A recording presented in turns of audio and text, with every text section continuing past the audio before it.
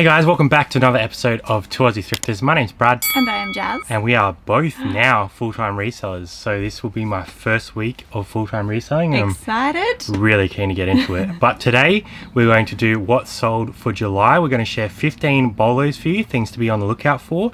5 NOLOs, 5 things that we wouldn't pick up again, and then we'll share our overall July figures with you guys as well, so you guys know what to pick up when you're out thrifting and garage sailing. So first off the bat, we picked up this Sony 5-disc changer a little while ago. We paid $60 for it, ended up selling for $259, which left us $132.15 profit on that one. Very nice. If you were watching our recent vlogs, you would have seen us talk about Sportscraft and Liberty fabric. We sold this shirt for $50. We paid $9.50, so we made $25 profit. Yeah, happy with that one. And in another video where we took Diary of a Flipper shopping, we bought a pair of R.M. Williams boots. They were in the box. We paid $35, sold it for $170, so we made $87.50. Yeah, love finding the RM in the thrift store. Next up was this Paper Mario N64, which was actually from my personal N64 collection. I was just comping out some of the stuff that I don't actually play or want anymore, and I noticed that one was very high in price at the moment, so I decided to list it up. I originally paid $100 for this quite a few years ago. It sold for $325, so made $164.25 on that for something that was just sitting around in my cupboard, so very happy with that one. It is in demand and it sold super fast. We also have sold some of our retail arbitrage ASICS shoes. This was the ASICS Netburner Pros 13. We paid $59.95 for these online, had them delivered to our house, and we sold them for $150, which left us $55.55. Yeah, pretty nice sort of return on investment on that one for a RA item, so very happy. Easy to list. Yeah, definitely. Next up was this really weird Namco PS1 controller. Had like this little dial in the middle. I've never seen them before, but I'm sure there's... I nearly donated this. Yeah, I'm sure there's plenty of people out there that have. We paid $4 for this, like everything else in that lot. Sold it for $69.99 very quickly once we listed it. $47.49 return on that one, so very happy with that sale. I would love to find that again. It's for like the racing games, so you can do big drifties around the corners. There you go.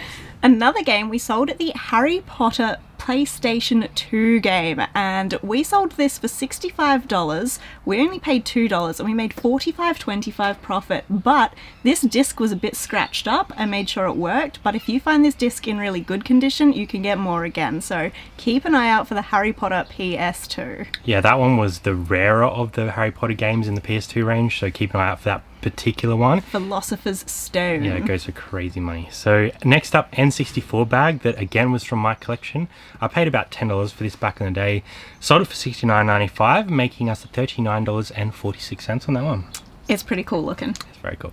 We sold this SMS Santini Jelly Belly sponsored cycling jersey, and I didn't notice when we bought it that it had actually been altered underneath the armpits. He'd actually cut the seams. Must have been a total beefcake this dude. We picked it up for $4.79, sold it for $39.95 to the United States, so they paid the shipping and we made $29.17. Yeah, very quick sale as well. Next up, we picked up this Tommy Lupin game in box a little while ago for $25. We got 3 of them for $75. We sold this one for $120, making us a $62 profit. And a BMW filter we picked up for $8 at auction, sold it for $65, making us $32.25, so car parts are still ticking along for us. Some of them have gone faster than others. In Savers, I managed to grab this Gorman collaboration. It's Gorman and Rebecca Callahan, and I snapped it up before Thrifty Pixie. She was not pleased at all, but paid $8.05. I used Google Lens to find out the style name. I think it was Crayon Garden. Sold it for $65 and made $39.20 profit. Very nice find, sort of branching out into more of those women's areas, which is nice. Next up was these Wrangler Rugged Wear New with Tags jeans that we actually picked up in Darwin, so if you haven't seen that vid, go and check that one out. We paid $10 for those ones, or $9.80. We sold it for $79.95 and made $50.16 within a couple of weeks. So that was so fast. Pretty good for thrifting on holiday. Oh yeah. Warhammer books, we love them. We paid $4.80 for this one, local deal, and sold it for $95, so we made $63.95. No, this one came from Savers. Yeah, that was your find. Yeah, that was the Savers one. So we're getting a bit mixed up because we have just picked up a whole bunch of Warhammer and D&D everywhere. And that's in our last video if you want to check that one out as well. Next up, Visu jeans. Now these were newer tags. They took a little time to sort of move. $16.80 we paid, and we sold them for $70. Sorry, making us $42.70 profit. Keep an eye out for Visu.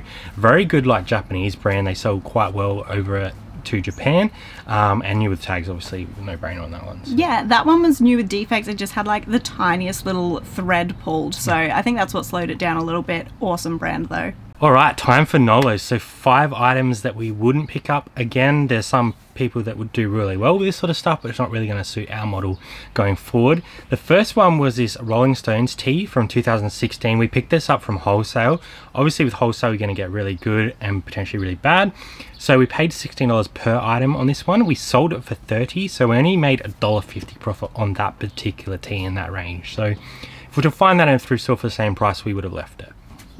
Also, this cricket box set VHS. Mum and Dad picked this up for $1 and we gave it a crack, but in the end we sold it for $15, so we only made $3.75. For sure. Next up was another tee from that wholesale lot, this Caliban Metacore tee.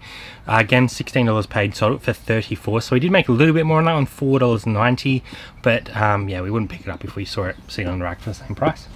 Hot Wheels. Some Hot Wheels are amazing. This one was not. We paid $2, sold it for $9 and made $5.65. So that one was from the Batman range. Yeah, for sure. Next up, Ghost House from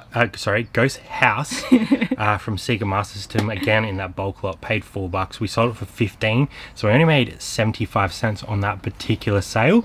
Obviously, everything else in that lot makes up for it. So again, if we were to see that particular item in the thrift store, we would probably end up leaving it.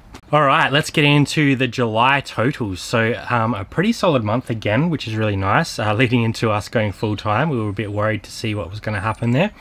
But we ended up selling $25,539.09. We sold 422 items, which is a pretty good month for sales, and our ASP ended up being $60.51. That is comfortable. Comfortable enough to quit your job? Yeah, I'd say so. So yeah, that was our month. Obviously there was some card stuff in there, some wholesale stuff that we did sell on, which have smaller profits, just being open and transparent with you guys, but I'd say that 90% of that was thrifted or local or auction deals, so some good profit in that. So thank you for joining us today, really appreciate it. We always like to hear what your BOLOs and NOLOs for the month was, so drop them in the comments. We always read every single one and try to reply them all. Please leave Brad a big thumbs up for good luck for going full time. We're super excited, and I don't think he's realised that he doesn't have to get up and go to work tomorrow. Yeah, so it's actually Sunday today, and tomorrow will be my first day of not going to my full-time job. So probably going to hit then, I'd say. But yeah, really appreciate all the support, all the kind messages that you guys have been sending us on Instagram and Facebook and YouTube. So thanks for the support. We're really keen to get into this and take it to that next level. So once again, thank you for joining us, and we will see you next time on Aussie Thrifters. Bye for now.